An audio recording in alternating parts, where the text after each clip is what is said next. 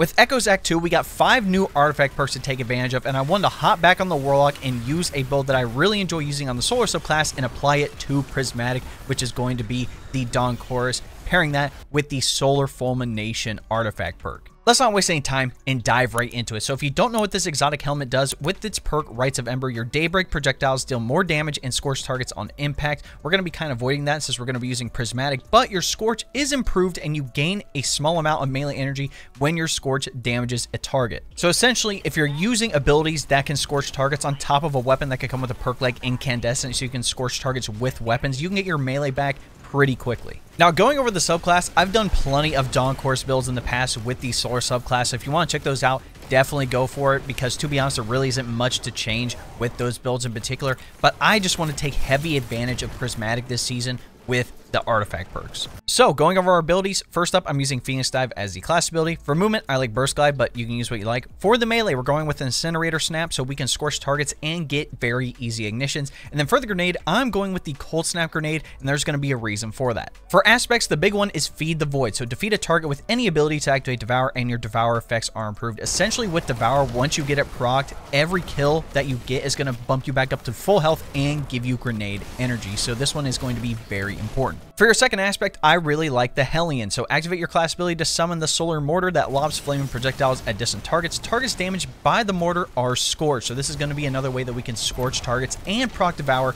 with Hellion. Out of all the fragments, these are the 5 that I like using. Number 1 being Facet of Sacrifice. So while you have any Arc, Solar, or Void buff, your ability Final Blows will give you bonus Darkness Transcendence energy. It's a plus 10 to Discipline. If you didn't want to use this, Facet of Balance is pretty good. So rapidly defeating targets with light damage grants melee energy, and rapidly defeating targets with darkness damage grants grenade energy. It's good for energy regen overall. Or you could do something like Facet of Courage. So your Arc, Solar, and Void abilities deal increased damage to targets afflicted by darkness debuffs. That's a plus 10 to Discipline with a, Solar melee and a Stasis Grenade. That's a good combo for Facet of Courage. For the rest of the fragments, Facet of Hope is a big one. So while you have any elemental buff, your class ability regenerates more quickly, which means we can have more Phoenix Dives for cure and have more uptime on the Hellion.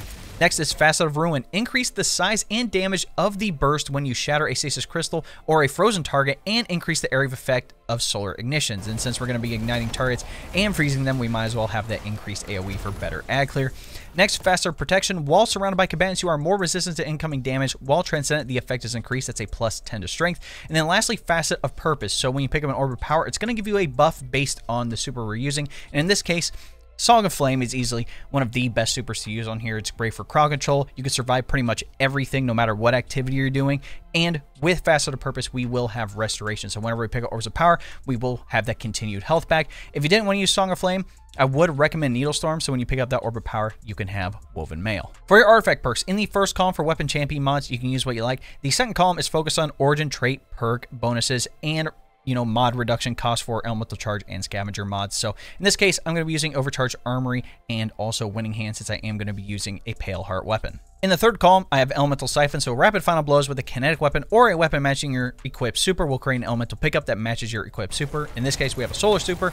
With a solar weapon, we can make a fire sprite, which when we pick up will give us grenade energy.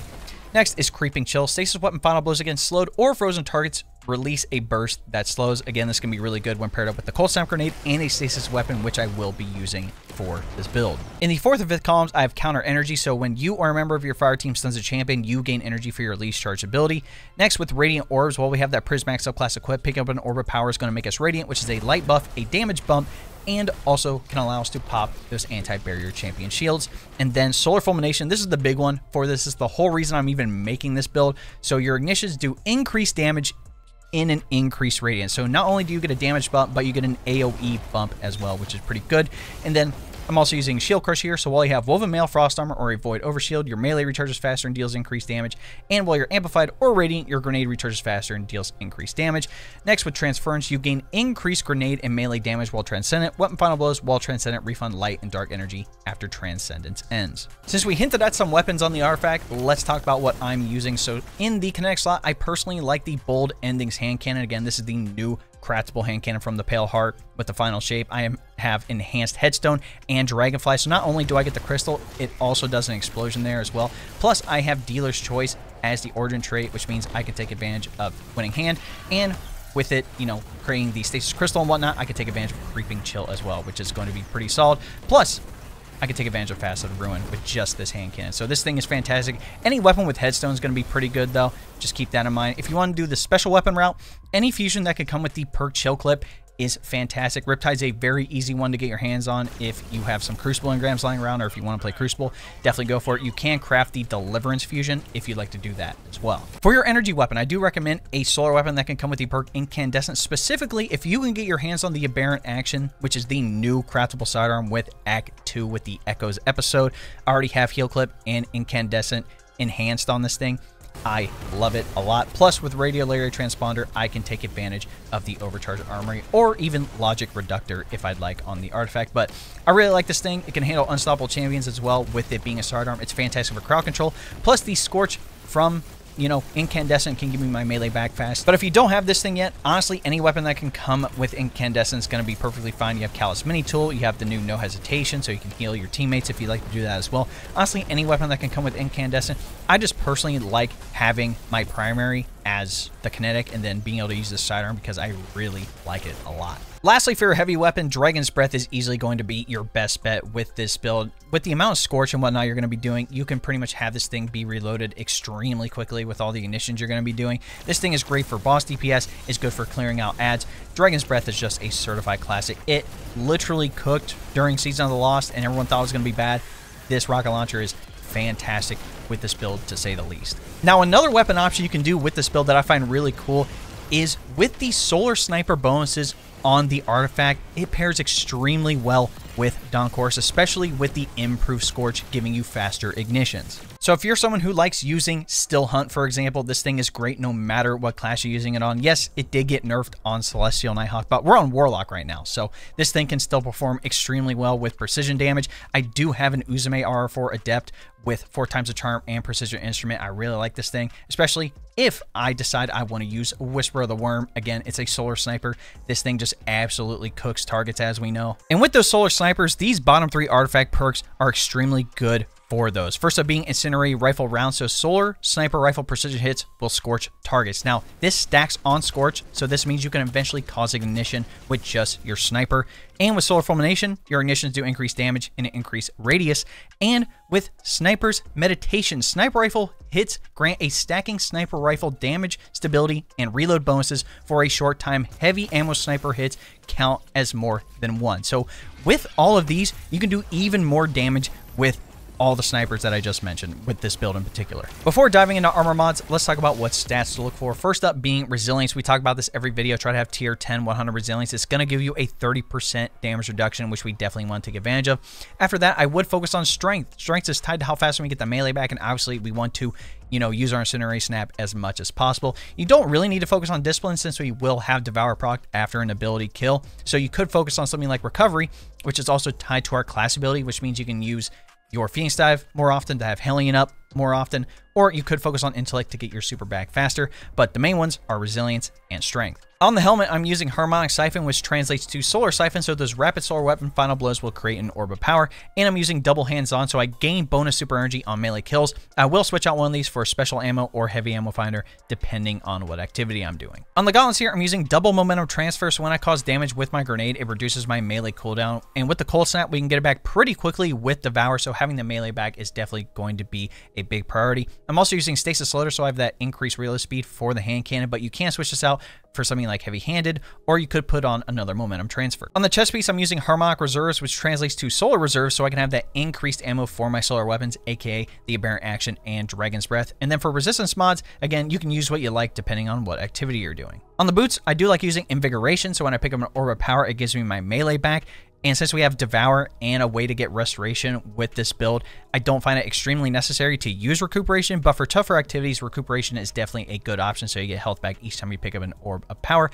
And then I do like using Solar Weapon Surge, so your solar weapons gain a small bonus to damage while you have any armor charge. Your armor charge now decays over time.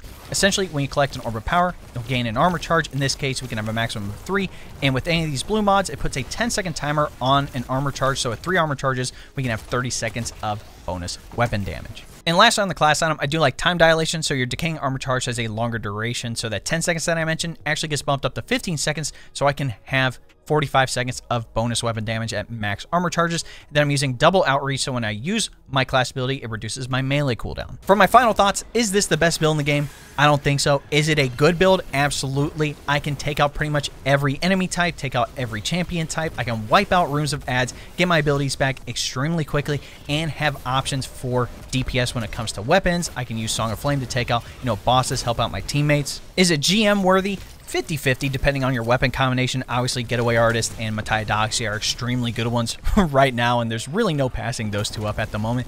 But having a Warlock be able to have really good ad clear on top of DPS options, especially in the sniper department for precision hits, especially something like the Witness, I think this is a good option considering the amount of ignitions you can cause with just hitting precision hits. But that, ladies and gentlemen, is my Dawn Chorus Prismatic Warlock build. Let me know what you guys think in the comments. I'm actually going to put the dim link for this build in the description, so if you want to copy everything that I'm using, down to the subclass, the armor mods, the weapons, even the drip if you'd like, I will be including ornaments and shaders for the build so you can copy all that. And again, go test out for yourself, come back to this video, and let me know if there's something you like using. Like I said, there are plenty of things you can substitute in for this build to make it extremely good and viable, especially in the precision weapon damage department. In any event, if you enjoyed watching, be sure to drop a like on the video, subscribe to the channel, and turn on that bell next to notifications so you don't miss out on any other final shape builds I'm going to be dropping here on the channel. If you didn't know, we live stream here on YouTube and then also over on Twitch. Again, there's going to be the Salvation's Edge raid. There's going to be the new activity to get the exotic class items, the co-op mode. There's going to be plenty of stuff to do. So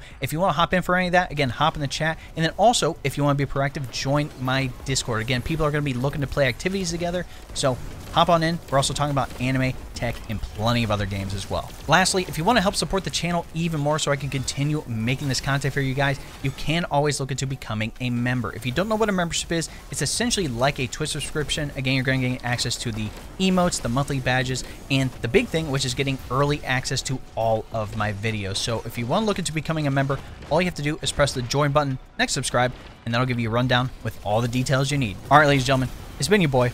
We'll catch you in the next one. Cheers!